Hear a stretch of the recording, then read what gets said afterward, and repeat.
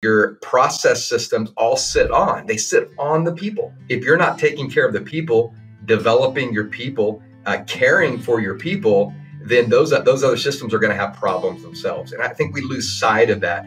I really believe that the best leaders, the real ideal of leadership is being able to balance both driving results, but at the same time, caring and engaging your people. Hello there, everybody, and welcome to another episode of your OrthoPreneurs podcast. I've got somebody who's an author, he's a researcher, he's a keynote speaker, and he's a coach, so a performance coach. And so please welcome Dr. Jason Jones. How are you, Jason? I'm great, Glenn. It's great to be here with you. Yeah, he's a real doctor. He has a PhD. And for many of us who did research out there, we got masters. Very few of us have PhDs, but I'm just telling you, man, I feel your pain because it's never easy going through those programs. And I respect the heck out of you for it. Jason, among many other things I just told you about him, is going to be speaking at the OrthoPreneurs Summit at Sea. He's somebody I'm really excited about having on the cruise. And we've had a chance to actually sit in person because he's located here in Dallas and actually talk in a way that I don't get to with many of the keynote speakers we have at most meetings. And I'm telling you all out there right now, you're in for a huge treat because the average person listening right now is generally an orthodontist or somebody associated with the orthodontic world, tend to be higher achievers, tend to be really smart folks, tend to have gotten to where they got to based on sheer will, intellect, drive. For many of us, we hit a certain point in our life where the performance kind of peaks a little bit. And I'd say it's not the rule, it's more of an exception of people who have coaches in our industry that they work with. And so that's something I want to dive into with a little bit. But before we get there, I'll let you start with this. Tell me a little bit about your background. How did you kind of end up where you are now? I think that's a great place to start. Well, I won't go too far back, but let me just go back to graduate school. And I thought I wanted to be a counseling psychologist and went and started working on a master's degree in that. And I got into that about a year and a half into it when I had to have court-appointed clients that I was working with and realizing this is not what I want to do. And I began to kind of look more at what areas of psychology and, being your best, what area do I really want to be in where it really fills me up and allows me to give my best to others? Because counseling psychology wasn't doing it. And it was draining me too much. And I essentially found the area of industrial organizational psychology. And luckily, I found that before I went and got a PhD in counseling psychology. And I found the world of organizational performance and organizational behavior, and really fell in love with the idea of better understanding motivation, engagement, and performance in the workplace. And so after my master's, I went and pursued a PhD in that area and then got involved. I knew I needed to get real world experience. Not only did I run a company at that time, but then a small business, a computer training business. I started working in the corporate world and as a consultant, and then sold my business and then went in full time into my corporate role. And did that for the next 15 years, essentially. And in that role, I got to work and really kind of cut my teeth in not only leading teams and, helping different organizations and pieces of organizations to position their people to be their best, to help leaders to lead better so that it brings out the best in their people. And so within all this kind of process of doing that, it allowed me to get a practical perspective of what really works and not just what the research is, right? And then also what works from a behavioral perspective as well as a neuroscience perspective. So after getting a PhD in 2003, fast forward about 5 years, and I am starting to study the neuroscience, and I'm realizing, well, wait a second. There's a whole nother world here of application that some of it is even antithetical in many ways to what behavioral studies and what behavioral psychology was telling us at the time. And so that's where I really leaned into that area and began to implement that. And that's what I've done over the last 15 years or so, from a corporate perspective, and then moved into my own business about 5 years ago, where now I do this around the country with different organizations and work with select group of executive leaders each year. For those of you out there who want just a concise sort of summary, if I understand it properly, I refer to you as an organizational psychologist who specializes in working with leaders, right, for better performance. Is that the best way to put it? Yeah, and there's a lot to be said in there. There's a lot of words out there related to motivation and engagement and all those different things around leadership, right? But what we're all trying to get is, how do we unleash people to be and do their best? And if you're doing this the right way, I think it's about helping people be and do their best in work and life. And that's Right. really what excites me about it. It's what really drives me in the work that I do. And that's what excites me for so many reasons, having spent time with you. For the people listening right now, we always say, come to our meeting. We've got the best speakers. We've got this, we got that. This year, I decided no orthodontist on the entire speaking gig. There might be one here or there that's going to come in at the last minute that we'll talk about for something clinical, but I wanted to bring in people that no orthodontist has probably ever heard of. People who are exceptional in their field, who are going to give a fresh perspective on how to live right. My tagline at OrthoPreneurs is helping orthodontists lead their most profitable, best, lowest stress lives, period. Right? I didn't say become the best clinicians. There's many ways people can become good at that. What I want them right now. There's almost an existential crisis in orthodontics for team members, right? Orthodontists, and you know this already from our conversations, but most do not, that orthodontists are in a very, very special position in that we are the CEO, we're the chief marketing officer, we're the chief of everything, and yet we work with the line worker side by side with them at the chair every single day. And what that means is, A, there's a big discrepancy in the way we were trained versus the way many of our team members were trained educationally. And B, we were not trained in helping people bring out their best. I mean, let alone our best. So what you find is a lot of dysfunction, right? A lot of conjecture where people say, this is the best way to take care of a team. This is the best way to train. And we know there is no best way, right? There's best way for certain situations. But at the end of the day, I'm so thrilled to have you speaking at the meeting because you're going to be speaking to the doctors and the team at the same time. The title, I got to read this because I want to make sure I get this right, is Evolve and Thrive, Building a Mindset to Win in Any Situation. Right. And that's exactly what I wanted. And you're phenomenal. And I've got another 5 to 7 speakers similar to you who are going to touch on different areas at Summit to try to build people to make them bulletproof, if you will. And best of all, give them a glimpse into other areas of the world that they may not know about. So that if someone said, hey, you know what? I really like this Jason Jones. I'm going to call him and I'm going to work with him after this is done. Right. Because they really want to do that. And so let's jump into a couple of things here because you've worked with a fair number of leaders. What are some commonalities you find when you work with a leader? And by definition, a leader is somebody who's leading, right? They're already winning the game, if you will. What are some of the most common things that you see that people need to work on when they come to you for help in leadership training and performance? Well, leaders are really good at focusing on the outcome, focusing on the goal. In fact, that's what got them to where they are. Typically, is because they've been very good at creating a vision and setting goals, and then pursuing those goals relentlessly. And that's what has made them very successful.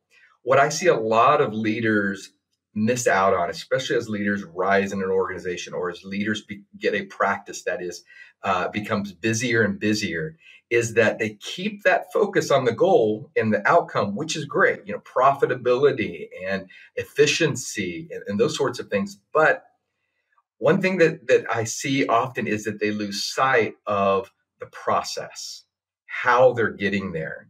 And if we're not careful, any of us in any type of situation, if we don't take time to think about and take care of the process, we can sabotage ourselves. And then we wonder, Okay. why are we having problems getting to that outcome? Or I've gotten to the outcome and now it's slipping. I'm working with a practice right now in North Carolina. It's not an orthodontist practice, it's another medical practice.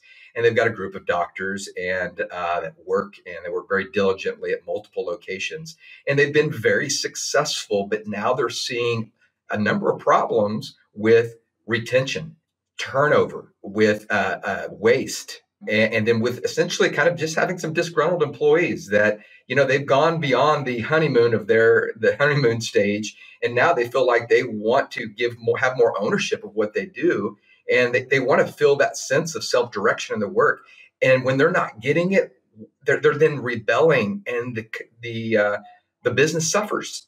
And so those who run the practice are wondering, why is it not going the way it was? What's happening? And they've lost sight of the process, which in the process is how we lead and how we help support, unleash our people so they can run our business and we can be them and reach those outcomes that we want to reach. So I would say that's the first and foremost thing is that. And there's a lot underneath that we can talk about, but that's from a high line standpoint, that's the big one. And that's a great one, because I want to jump into that one for just a second with just a little anecdote. So back when I was a general dentist working in Seattle, had a great practice, loved it. I've talked a lot about it over the years. And I was trained specifically from a guy named Michael Schuster at the Schuster Center, phenomenal systems-based training, right? I brought my whole team. And for anybody out there who doesn't want to invest in their future or on themselves, I spent $57,000 in the year 2000.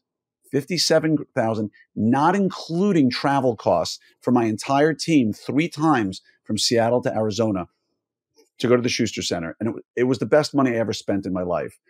Great education on yourself and your team and great training is the best investment you'll ever make. And we went 4 times, but I went without them once and they came with me 3 times. And it was all about policies and systems. How do we run and how to effectively create policies and systems? And I had one team member, and because you mentioned something I wanted to dive into, I had one team member who repeatedly fought me. Every time I'd bring a new policy and system to the meeting, and why do we have to do this? This is silly. We don't, whatever. And ultimately, she would acquiesce and we would do what we had to do. When I sold the practice in 2011 and went back to ortho residency in 12, I got an email from her shortly after I left. And you could tell through the email, she was almost in tears. And she said, I missed the policies and systems once you left, right? I'm thinking of leaving the practice. And so a lot of doctors are very worried and concerned if I'm too rigid, if I come up with too many standardized ways of doing things, if my systems are too rigid or too in place, they're not going to like it. And I'm here to tell you folks, I don't care who's working with you. It's the exact opposite. If people don't feel guidance and direction and it's willy-nilly, the mob is happy for a little while. And then they start wondering why they're doing what they're doing and how they're doing what they're doing. And they get frustrated. And like you said, they leave. It's a toxic work environment. And so you're preaching to the choir, brother. I think what you're saying is dead on. And systems are important, but even more important is how you implement and how you manage those systems. Because some systems are technological, right? Some systems are processes, but also a part of that system is people. How you manage your people, how you interact with people, how you manage when things don't go right or there's a mistake that happens. Those are big when it comes to the managing the process, because it's within those types of situations that really tell people whether they're valued. It really helps are they learning and growing?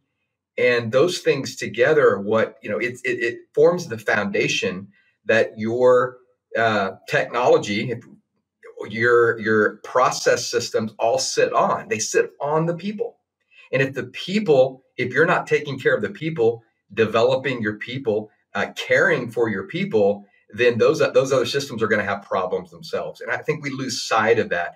I really believe that the best leaders, the real ideal of leadership is being able to balance both driving results, but at the same time, caring and engaging your people, helping them feel that sense of ownership, ownership of their work and engagement in what they do. And when you can bring both of those things together and it build that balance there, then that can really enhance your ability to get the outcomes you want, but get them not just for the short term, but for the long term. Which, Glenn, this is one of the reasons why I tempered my behavioral perspective in organizational behavior, in leadership. A lot of the behaviorism parts of leadership that I learned in graduate school, and you learn from the psychology of leadership or psychology of humans and motivation, is move away from threat, although we still use it a lot, and move towards reward. And that's move toward that move towards reward people, reward. appreciate people, tell them. Now there is some goodness in that. We do want to appreciate people and we want to reward, but the problem is that too many leaders think that reward is what actually gets people to the point where they want to give their best and do their best and develop their best. They think that's what lights up the brain, which I call this idea of lighting up the brain activation, which is what my book is about. And leaders, through experiences and through interactions, they can literally light up the brain. The research shows this. And I can talk a little bit about this if you want to. But the idea, though, is that the brain science has showed us that if we are just using reward and threat, we're using the two most fundamental parts of the brain and not the most powerful part of the brain. Because you see, if we use threat, we're using the brain stem, the cerebellum, the inner brain. We know that as the lizard brain. It's the same part of a brain that almost every other walking, crawling animal has. Okay, that's why they move away from things that could kill them. That's how they stay alive. And so it's all about threat and staying alive and self-protection. Okay, threats and telling people you're going to fire them and yelling at people. You're using the most basic and primitive part of the brain. We know that works very short term, and because we have a cerebral cortex, we know that doesn't last long term. People will rebel against it. And in this day and age, they'll go somewhere else. They'll want to work somewhere else. Okay. At the very least, if they stay there, they're going to not be giving their best because their brain's not at their best. That leads to the question, and I don't want to get to the spoiler alert, but heck, why not? What does motivate people? Let me hit the second part of that then, since you asked this question, and that is, well, what about reward? Well, reward, we know, is really the reward system. Our brain is our midbrain. And it's in the central part of our brain called the mammalian brain. And so why? Because many mammals have that. This is why those creatures, those animals that have this part of the brain, you can train them. And how do you train any dog or, elephant or whatever? How do you train them? You do it through reward. You get them to do a behavior, then you reward it. That works very well with animals. And here's the reason why, is because they don't have a developed prefrontal cortex like we do. That's the executive function of our brain. Some of them do have cerebral cortexes, but they're not developed. They don't have a prefrontal cortex like we do that allows us to think about our own thinking. It allows us to metacogitate. I'll throw that word out there for you. And that's Cogitate. Metacognition is the scientific word. I think I saw that in Minority Report with Tom Cruise. It's really thinking about our own thinking. We're the only being on earth that we know that can think about our own thinking. So we can play chess. So we can control our own brain and utilize what we have, this mind, this consciousness that we have. And so here's the thing with threat, with reward, those are the two main things that are used to motivate people, is that it's not using the best of someone's brain. You're using the two areas that are the least powerful, and it does not account for the fact that we are humans. And when we're rewarded with something, it's good at first, but it's short-lived, right? We satiate, term called satiation. And what that means is it's good for a little bit, but then it's not good for us anymore. We want more. Right. So what we've seen in the literature And we also know from brain science is when we only use reward and think that's how we're going to lead and motivate and engage people and improve performance, if we're only using reward, a standard, and then reward for how someone behaves, it doesn't last long. And you having to constantly hold your hand and you're not using the best of someone's brain. We satiate from that. And we often have a term that we use a lot these days that explains this phenomenon of rewarding and expecting better and better behavior and not getting it. And that term is called entitlement. So when you reward, our brain moves into a mindset of entitlement when we are rewarded over and over again. And then it becomes an expectation. And if it is removed, we become quickly angered and disgruntled. In fact, a lot of times, and you'll see in the research, you can, at the very beginning, you can reward someone for doing something. And then over time, what you'll see is they will not improve or not keep doing. They won't keep their improvements up, but they still expect the reward. And even if they get a reward, they won't continue to improve because they become entitled to that reward at that level of behavior. So you ask, where do we go with this? And really, it is rooted in our prefrontal cortex, and that is helping people connect what is intrinsically rewarding to them, has intrinsic value to them with the work that they're doing. Okay, so there's got to be that connection there. Is it money and reward? There can be a little bit of that in there. That's okay. We all want to make money for working.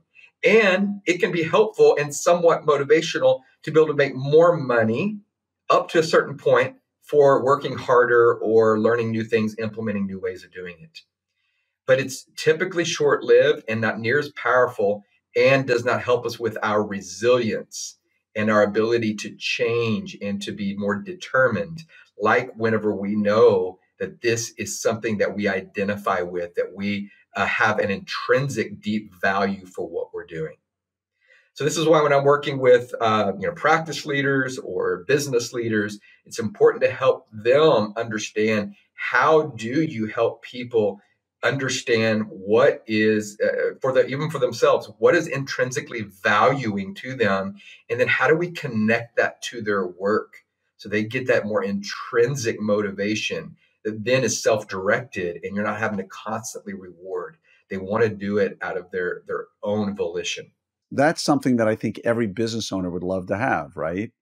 The idea that every one of their team members is self-motivated to go do the best work in a way that perpetuates. The conversations we have online so much, and I talk about it, is, you'll see one guy says, oh, I take my team out to lunch all the time. They love me. Or I got them Kendra Scott necklaces for Christmas. And I'm not knocking those.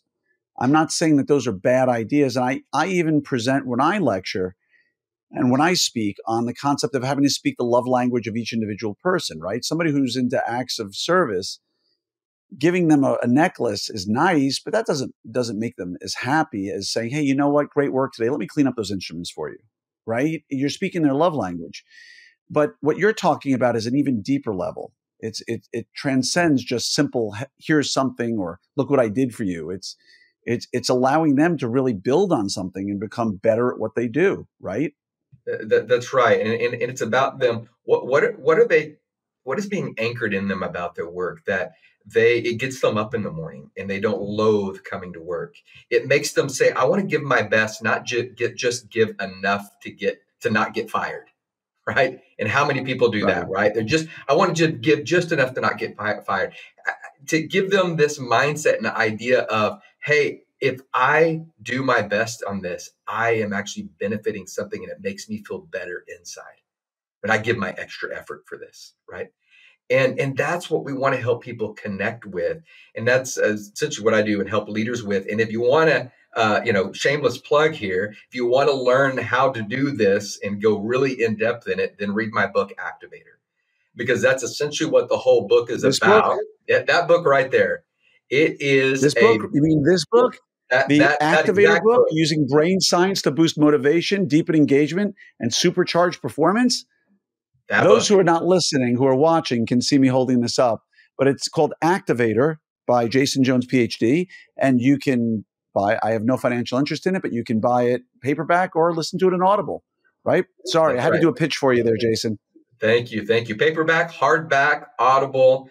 You can get it at Barnes and Noble. You can get it at Amazon, Books A Million. But the Nice. idea here is that as a leader, you are uniquely positioned, unlike anyone else, likely in the world, for these people. If you're a manager, if you're a leader, you're working with someone, interacting with them every day, you are in a position a unique position that can allow that where if you harness that, if you leverage that, you can light the brain up of people in a way that will help bring out their best, help them become more motivated, help them to give their best in their job, help them to be more happy in life. And then they take this stuff and they take it home, and they're better in every part of their life, as a parent, as a spouse or partner, or as a community leader, or as a PTA volunteer, or as a church volunteer, synagogue volunteer, whatever. They're bringing it to the world, and they're teaching these things. In fact, when I'm there with you all, I'm going to be teaching 6 specific strategies, Glenn, that your folks there that we'll be there with, on the boat with. That's going to be lots of fun. I'm looking forward to that. I got to tell you right now, Jason, I am so excited by you giving this topic to doctors and their teams at the same time. Again, I've been a vocal, outspoken proponent of the fact that to bring a team member to this meeting, you can put 2 team members in an inside room for $1,600, including the ticket of admission. That's $800 per team member plus airfare, but all the food is taken care of at that point. Why people are not bringing their entire team, I don't understand. There are many practices. We have one practice being 25 people. 25 people. So everybody out there, this is a meeting with Dr. Jason Jones and a whole bunch of other people just like him. So please go to opsummit2024.com and sign up. Sorry again, Jason. I just want to give people an opportunity to understand where to go. Good plug. I like that. Good plug. Let's be honest. Timing. If you like speaking to more people rather than less people. Absolutely.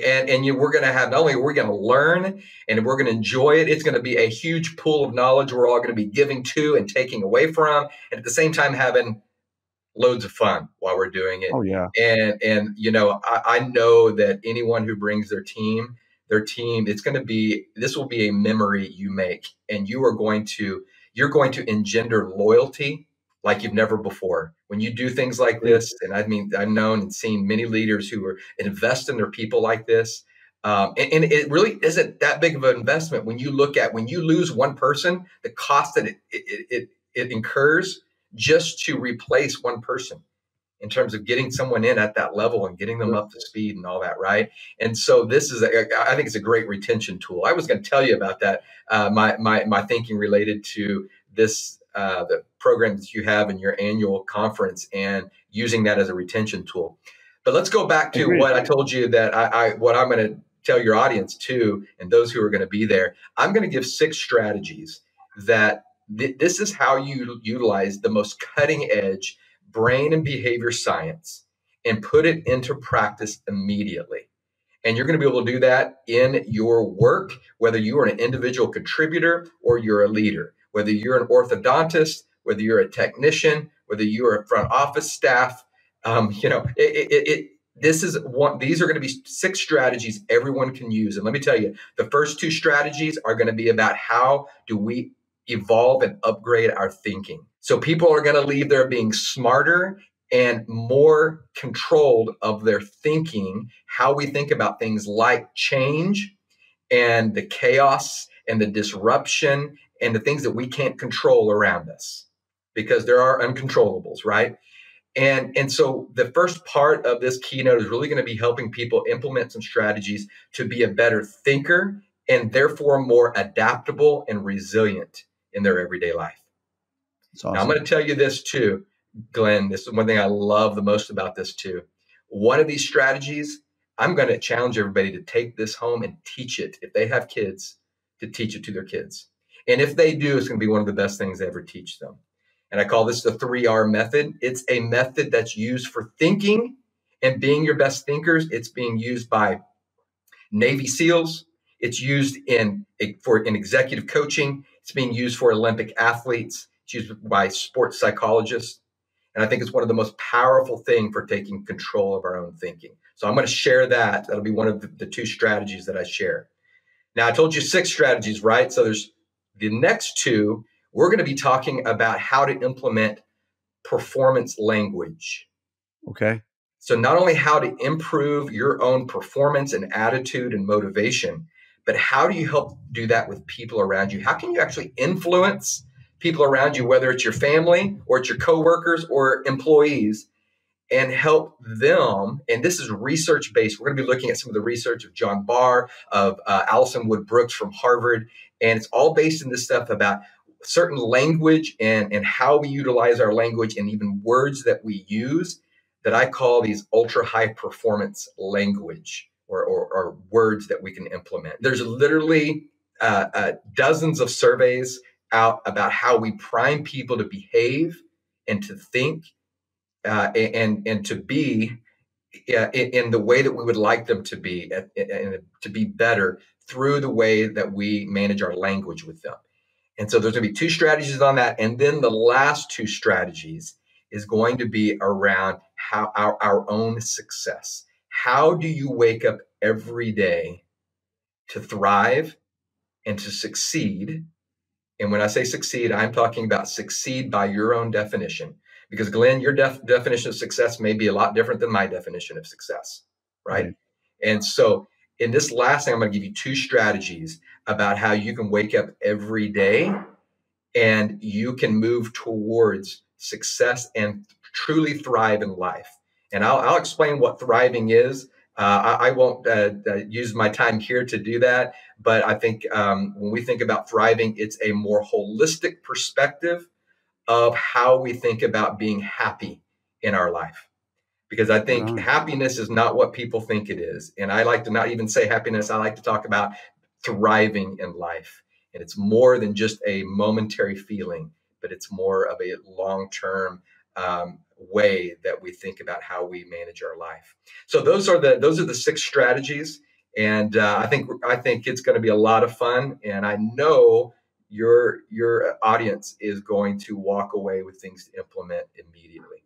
I'm excited about it. And again, there's so much conjecture on Facebook and Instagram. There's so many people say, I think, or I believe. We're talking about folks here, about a guy who's got a PhD in exactly this field. You're going to find out the exact science behind most of this and why it works. And when you don't have science, he's going to tell you his thoughts on it. And as we wind this up, because we're almost out of time, I want to ask you one last question. And I know you could probably answer this over a period of an entire day's lecture, but more of a concise answer here.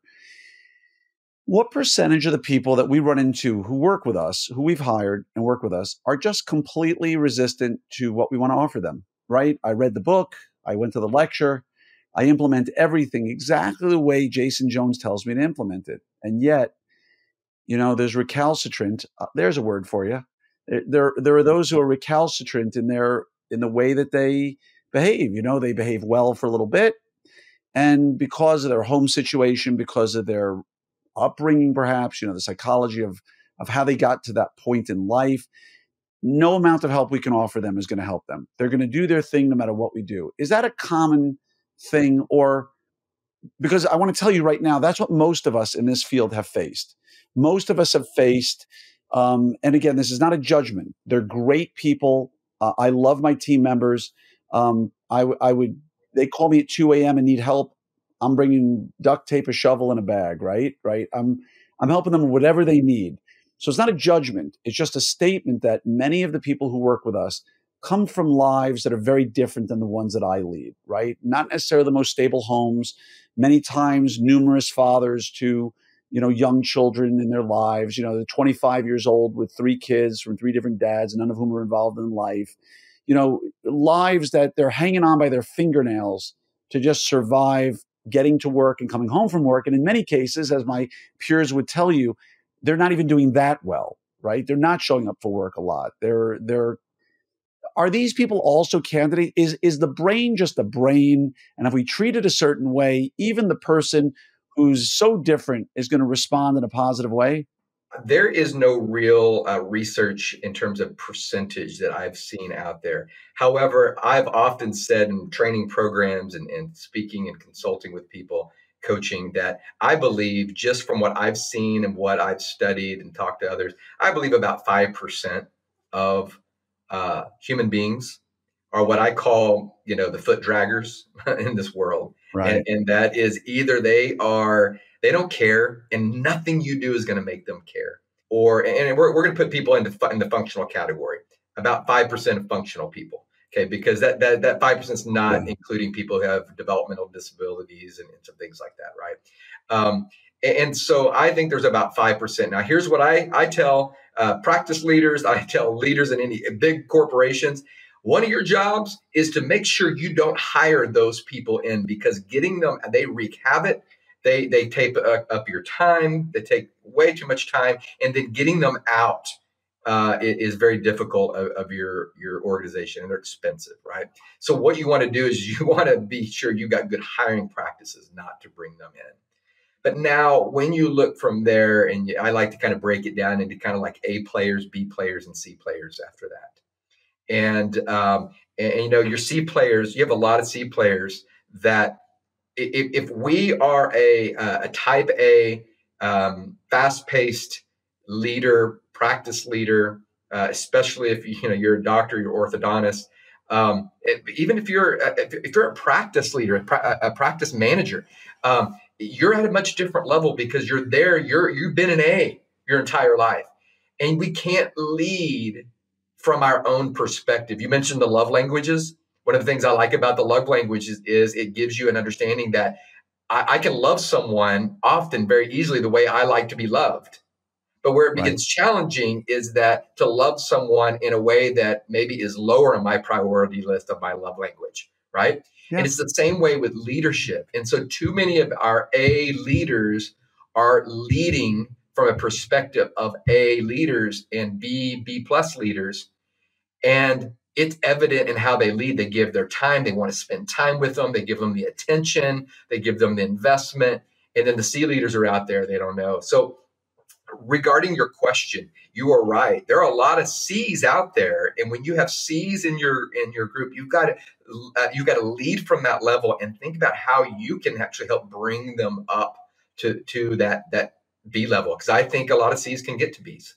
I think there's some C's that can't get to C, get to B's, but I think there are a lot that can. And the great thing is there are a lot of B's that can go to A, and we Yeah. can bring out Can the you take a C to an A? That's right. And so really, I think all of what you're talking about here is back to the idea of great leadership. And that is doing the things that help bring out the best in your people so they can be and do their best. Right.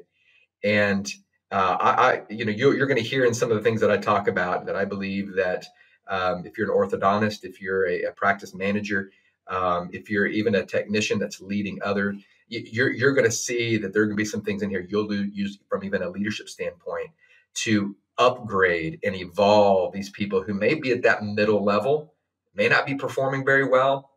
And then also, I'm going to give them, if they're in the audience, we are going to light them on fire.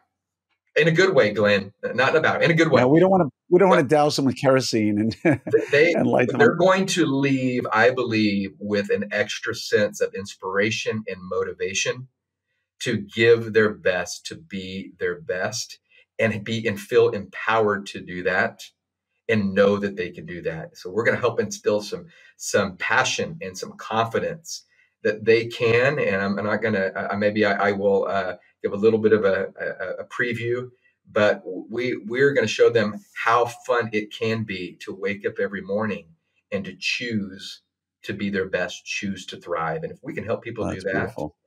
man, I'll they're take going to that all show up day in long. every part of their life in a much better way. Yeah. Nobody likes a fun sucker. Nobody likes an Eeyore in their practice. And one Eeyore knocks out 10 Tiggers, unfortunately.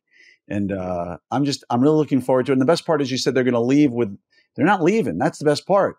They finish your lecture. They're on a boat. They're going to run into you. They're going to run into me. They're going to run into all the other teams. And, the best part about the summit, and I'm just saying it out loud because nobody that I know of has ever taken over an entire cruise ship for one group. And so in ortho. And my hope is that there's going to be a lot of fun because lectures only go to about noon, 12:30. And then the rest of the day is on their own. And the second day is all in Cozumel. I'm hoping that the first day lectures, people hear them, they're around the boat, people having dinner together, people are sitting at the pool together, people having drinks together, people are doing all these great activities together. And hopefully there's some rebounding, that the things that have been talked about on the stage are now bouncing off of people, and different groups, different assistants are going to run into different assistants from other practices. Doctors are going to be running to other doctors. And by the time people get off the boat, my hope is that it's been like one big chamber, an echo chamber, where what was on stage the best is just bouncing off, and that people get off that boat ready to go change their lives for the better. And I know that one of the voices that's going to speak the loudest in their head is you. And I'm just thrilled to have you as a part of the ship and as part of the whole summit. And I want to thank you for being here with me today, Jason, because you're not only a researcher, an author, a keynote speaker, a performance coach, you're also a great human being and a wonderful person. And I just can't wait to have you on the boats. Jason, before we go, I just have to ask people, if someone wants to get a hold of you, what's the best way for them to reach you if they're interested in learning more about what you do, workshops, have you speak for them, or maybe just work with them as a performance coach? How can they best reach you? Yeah, probably the best way would be my website. Visit me at drjasonjones.com. And so that's drjasonjones.com, and has all my contact information there. And love to speak with anyone who would like to speak with me. Thank you so much for being here, Jason, from the bottom of my heart. You're welcome. Thanks for allowing me to be here and share.